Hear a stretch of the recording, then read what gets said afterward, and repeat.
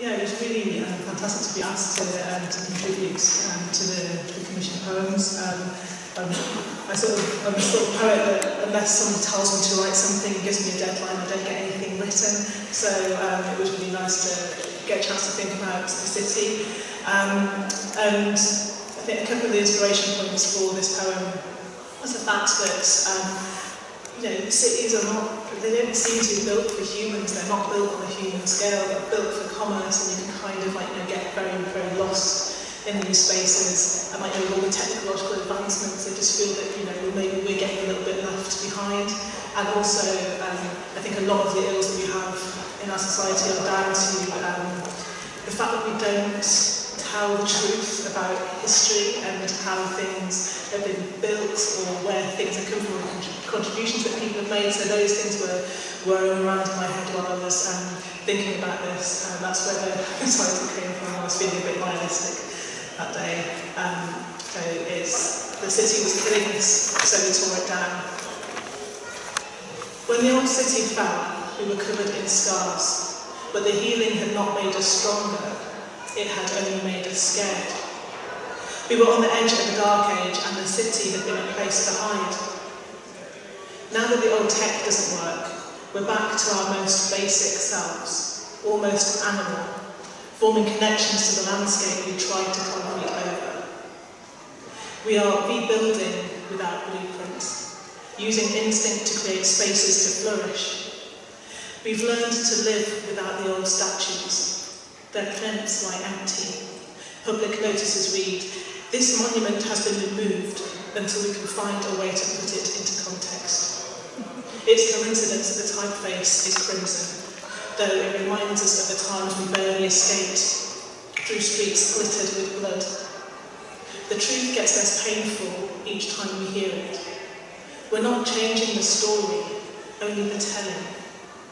Weaving new fables to keep our children safe. We've made a home in this new city, where before there was only shelter, found balance, if not yet peace.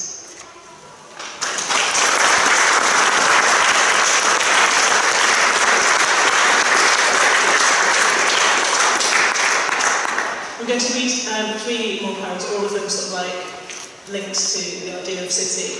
And I had a pamphlet published recently. In February, my publisher would be really cross if I couldn't say that there are copies for sale later. Only a £5. So yes, the first poem I'm going to read was written when I had the chance to spend some time in Iceland, and I've given it a title that I can't properly pronounce because I can't roll my R's. The title means waymarkers, and it's about, I guess, moving away from the city and finding your place within relationships. It's cool. And there's 2 things that you need to know about that. So yes, it refers to a water demon called Nikur, which are, they take the form of horses, but they can just run backwards, and they kind of lure you into the water, and if you go with them, they'll drown you, so watch out for them. And so the title's called Whitworth, which means waymarkers. The wind makes instruments of half-built tower blocks. Dissonant harmonics carve a path through my brain, destroying its waymarkers until I can't find my way back. The only peace is found in mountains echoing clouds. So we leave the harbour, but keep the coastline in view. If we lose sight of it, we believe the sea will vanish.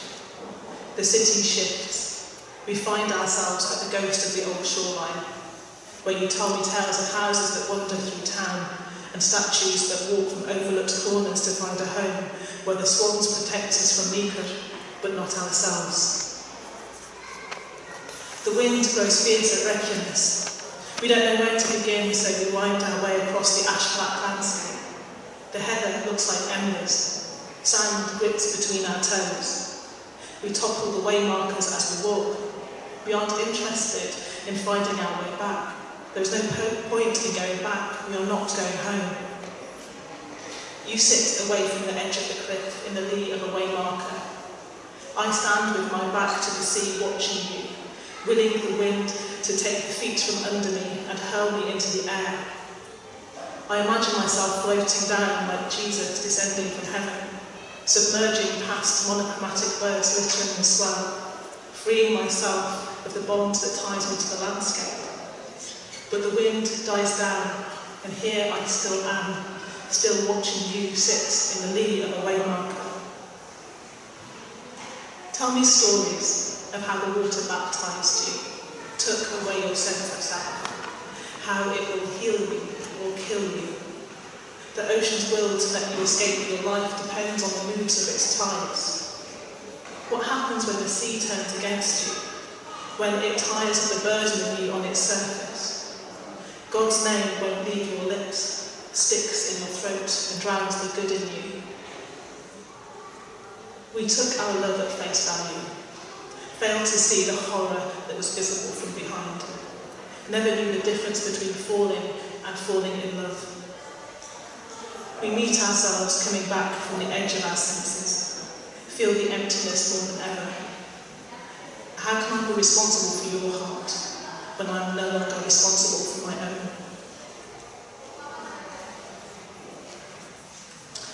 The next poem I'm going to read was written in response to a painting by the artist Sean Scully, who does these huge canvases which are essentially lots of lines of colour.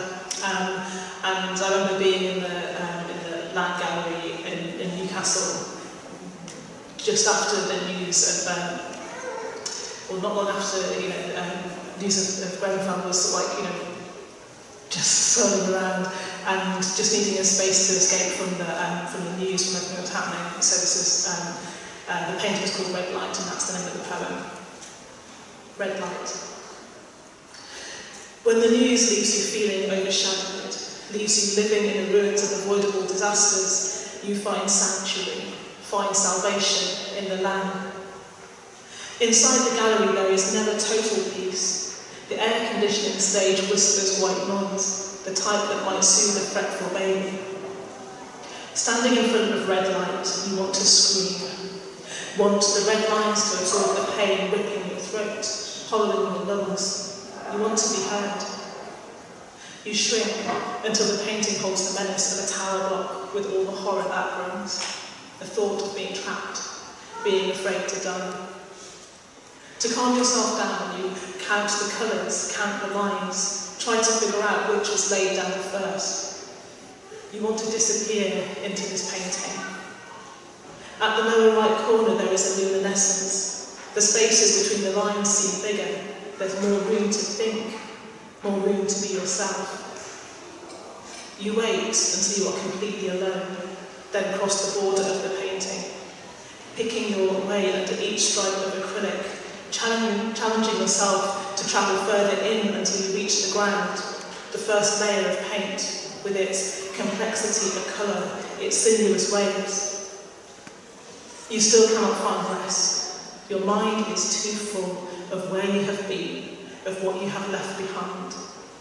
You realise each red line links you to someone you've loved, even as these same red lines hold you hostage, keep you caged inside the painting, with no way to get back through.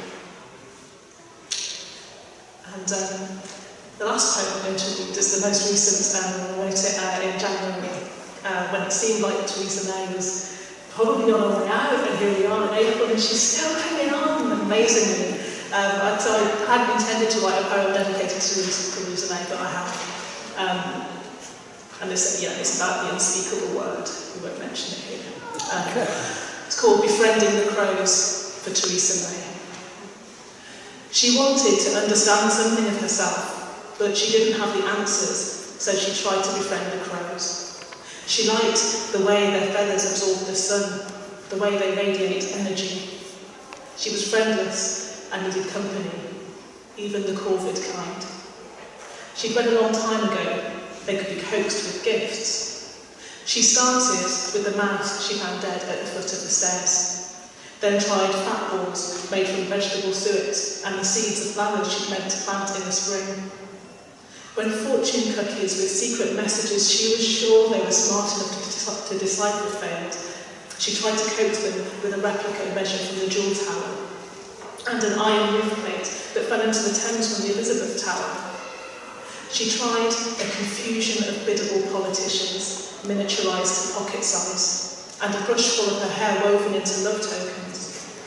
She wanted to offer up the secret to life, the universe and everything, if she'd known it, but suspected the crows already did and were keeping it to themselves. She hoped the crows would be curious, but worried that they would worry about the sanity of her mind instead. Then when they came, or even if they didn't, she'd tell them the things that were troubling her, that this journey isn't worth the shoe leather, and where she's heading feels like hell.